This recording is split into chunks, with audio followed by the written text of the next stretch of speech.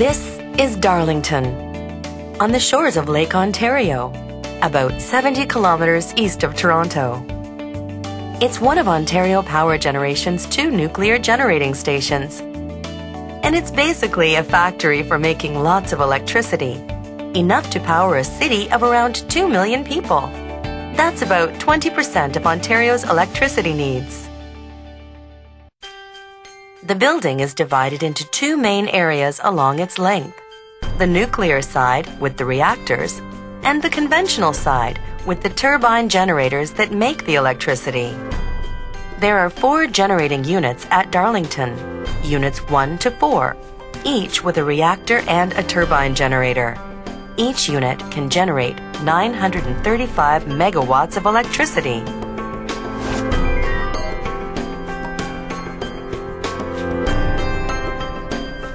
Darlington produces electricity using the heat that comes from splitting uranium atoms in a process called nuclear fission.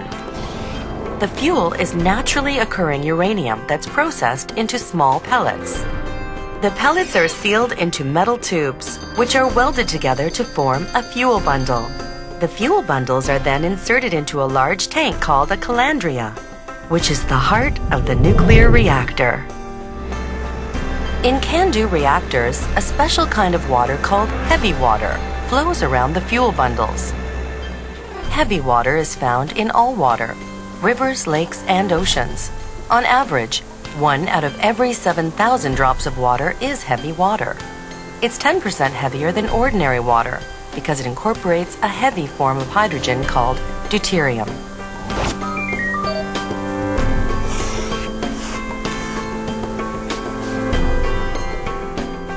The heavy water slows down tiny particles called neutrons, so they are more likely to hit and split the uranium atoms. A chain reaction of splitting atoms releases tremendous heat into the heavy water. The heated heavy water flows through a closed-loop system that's pumped through the reactor to a set of steam generators, where it transfers the heat to ordinary water. When that water boils, it turns into steam. The steam is transported at high pressure through pipes to a large turbine, where it pushes the blades and turns a shaft connected to a rotor in the generator, causing the rotor to spin. The spinning rotor is a large electromagnet that produces rotating magnetic fields. These fields move across coils of copper wire in the generator, producing electricity. The electricity is fed into transmission lines that carry the power from Darlington to people's homes and businesses. All used fuel is carefully stored in safe and secure areas that are constantly monitored by the Canadian Nuclear Safety Commission and the International Atomic Energy Agency.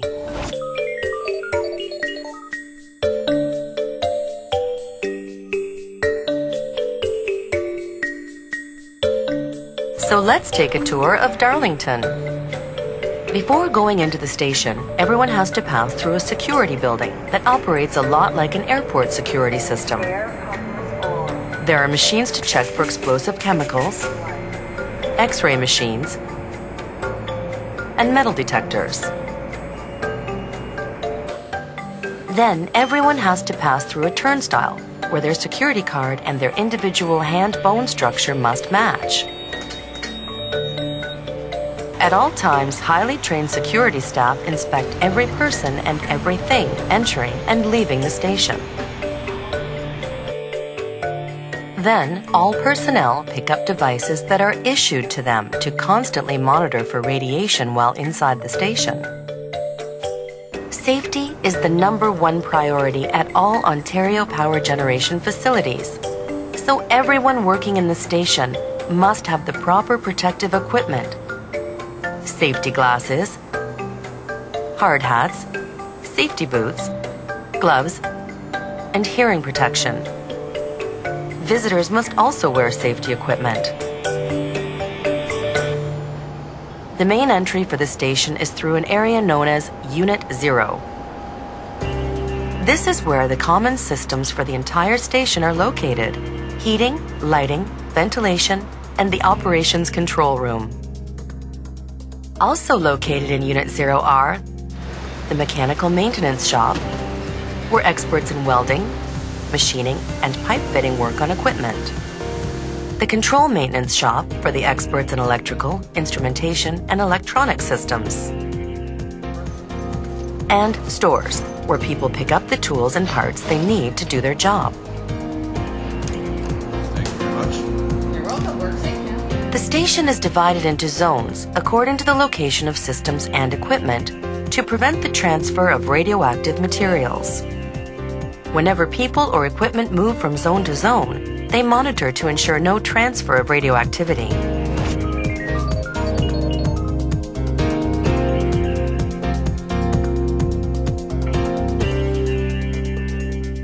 Let's start at the beginning of the fission process, where heat is released from the fuel.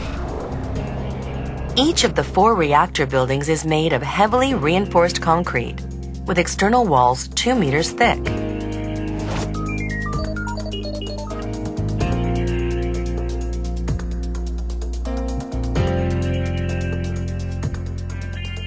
When a reactor is operating, no one can enter the reactor vault, but when it's shut down for maintenance, radiation fields decrease and trained staff can safely work here. Technicians put on protective equipment, log in with their tools, and then access the reactor through the airlock system. The reactor consists of a large, heavily shielded vessel, or calandria, which contains 480 fuel channels and 6,240 bundles of uranium fuel.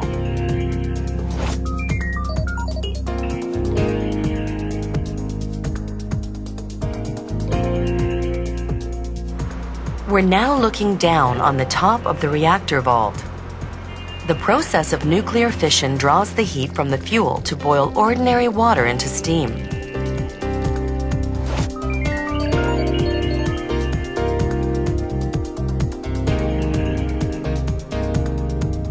All that steam is transferred over to the turbine side of the station through large steam lines. So this is the turbine hall. It's almost 4 football fields long and 19 stories high. All 4 turbine generating units are located in this one giant area. You can see the color coding. Unit 1 is red, Unit 2 is yellow, Unit 3 is green, and Unit 4 is purple. This color coding extends all the way through the systems for the unit and into the control room. Since all 4 generating units are identical, the color coding ensures correct unit and system identification. The turbine blades are shaped like a fan, where steam enters and turns the blades. In the center is a connecting shaft that rotates at 1,800 times a minute as the steam pushes the blades.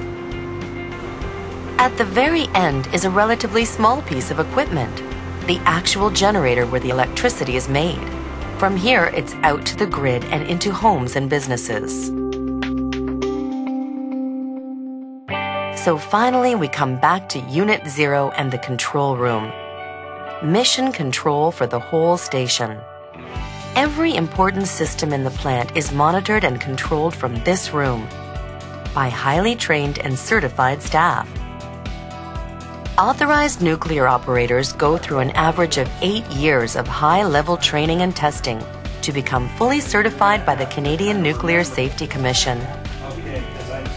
All Darlington staff are lifelong learners and spend up to 20% of their time in continual safety and job training. OPG nuclear generating stations use the Defense in-Depth Safety philosophy that sets the highest standards for plant design and operations. For critical components and systems, backup devices ensure redundancy at all times, as well as fast-acting shutdown systems.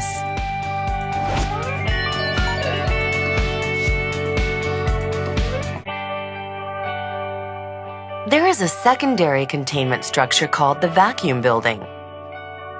This 71-meter-high, 24-story cylindrical concrete structure is connected to the reactor buildings by a pressure relief duct and is a unique safety feature of the CANDO system.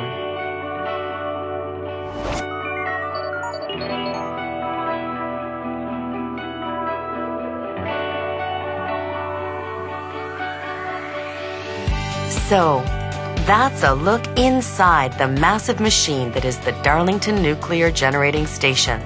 But ultimately, that's not what makes the power. It takes people. Over 2,500 highly trained and skilled staff work at Darlington.